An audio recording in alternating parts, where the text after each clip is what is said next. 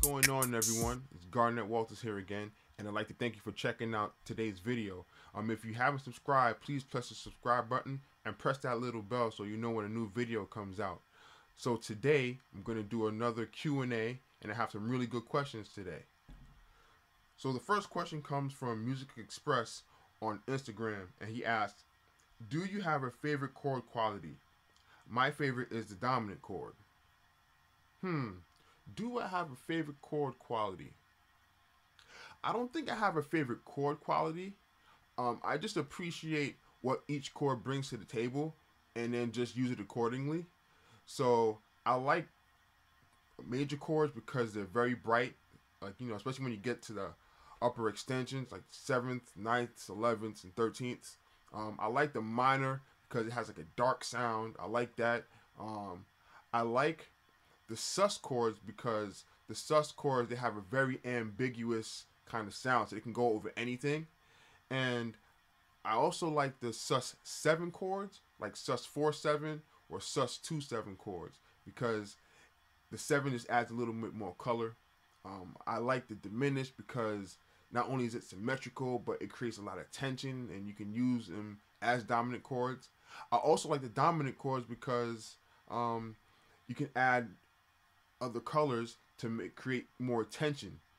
So I don't think I have a favorite chord quality. I just go by how the chord feels or what emotion I want to bring out. I mean, they all sound great to me. So I don't have a favorite chord quality. So the second question comes from JG Keys on Instagram, and he asks, what are your most influential records?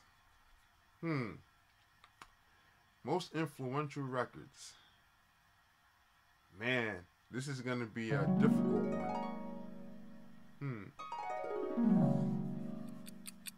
Most influential records. Nope. There's so many. Wow, there's so many records that influenced me.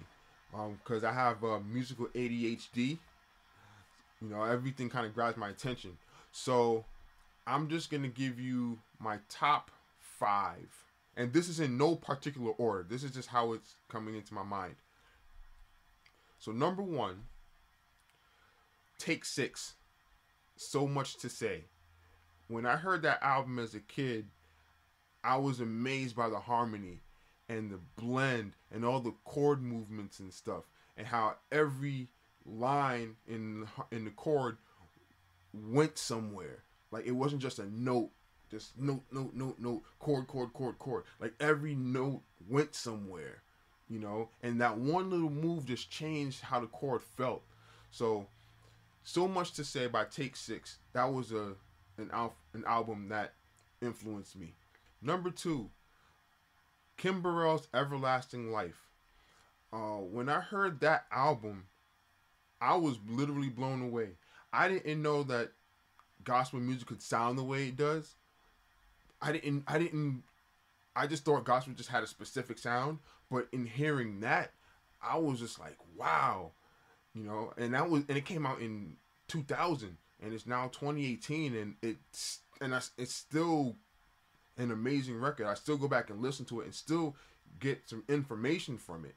So Kim Burrell's Everlasting Life, that was a good album. That's an influential album. And because of that album, I got put on the A$AP Ward, and with listening to A$AP Ward, I try to find everything that he did. Another album that influenced me greatly was Beneath the Mask by Chick Corea. So a really good friend of mine, Randy Jenkins, who plays drums and keys, he told me about Chick Corea. And at the time he was playing drums, he had Darryl Young, who was playing keyboards and organ, and Al Cardi was on bass. And they had this sound that I'd never heard before. And I'm like, wow, they could play that in, with gospel music? That's really cool. So I just asked, and he just told me, like, they listen to Chick Corea. So I went and found the first CD I could find, and Beneath the Mask was the first one. So I listened to it, and I'm just blown away by all the crazy sounds and chord progressions and stuff.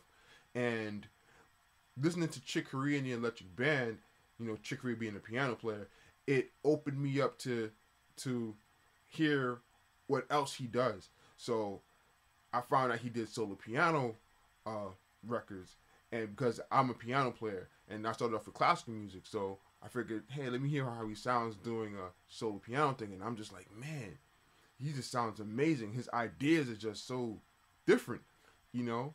So because of listening to Chick Corea and the Electric Band and getting all that stuff and learning how to arrange and create really cool chord progressions and stuff, it led me to a path of finding out what keyboard players can do in terms of solo piano. Another album that influenced me greatly was Oscar Peterson's Night Train. And what drew me to that album was the fact that me starting off playing classical music, hearing all that dexterity and hearing, all those fast lines and stuff, it just drew me to his sound. And the fact that, not only was his music so clean and everything, but it had such a nice bouncy feel to it that even if he was just playing the line by himself, like it had like a dancey kind of thing to it, so it made you want to dance, So Oscar Peterson's Night Train, was a really big album that influenced me, and I still listen to it till this day because there's always something that I can glean from that record. And because I checked out Oscar Peterson, I figured out, hey, let me find out who he listened to, and he listened to Art Tatum.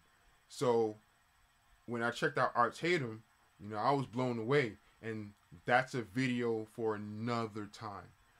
The last album that influenced me musically, it wasn't really an album, but it was the song that led to me checking out the album, and it was Tribe Called Quest, Electric Relaxation. So I remember I was out the barbershop as a kid with my little brother, and they had the music going or whatever, and all of a sudden that song came on, that intro came on, and I was just like, man, that harmony and then the groove was just really, really chill and relaxed, but it still had like this grit, and I was just like, man, I couldn't forget that song. And even now when I listen to it, it's just like the same vibe, still feel that same vibe. And listening to that album, that's what introduced me to hip hop. The final question comes from Instant Composer on Instagram, and the question is, what are some things that guide you when reharmonizing music? The main thing that guides me when reharmonizing music is keeping the melody, because the melody is what people remember the most, and that's what they identify with. So I stick with the melody. I always keep that as my foundation, and then after that, I start to build on what is it that I want to convey in terms of emotion. Like, what feeling do I want to bring out?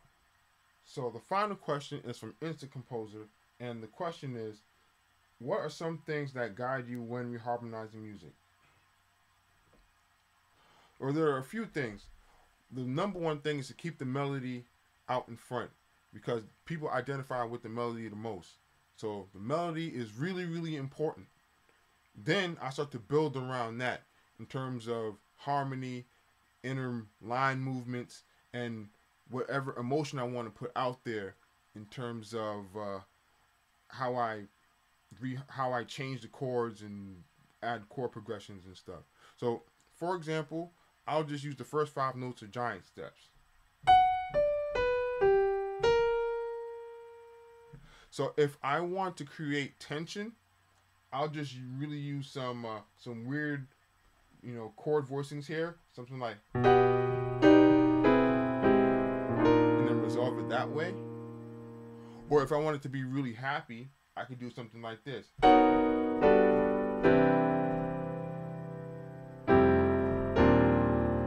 could do something like that. Or if I were to use a ballad like Lush Life. So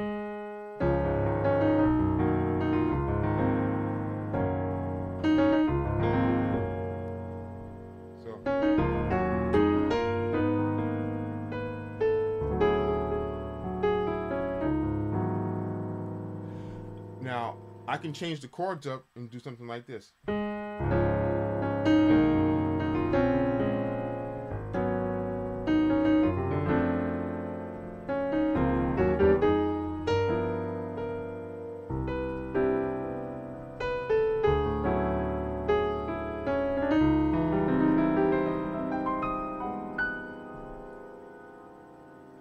Now, I changed the chords up and add the tension and added some release points, based on what feeling I wanted to put out there.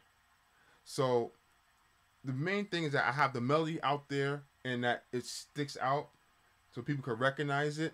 But then I just put my own little twist on it depending on what feeling I want to put out there. And I use different things like using block chord, or I'll use a little movement.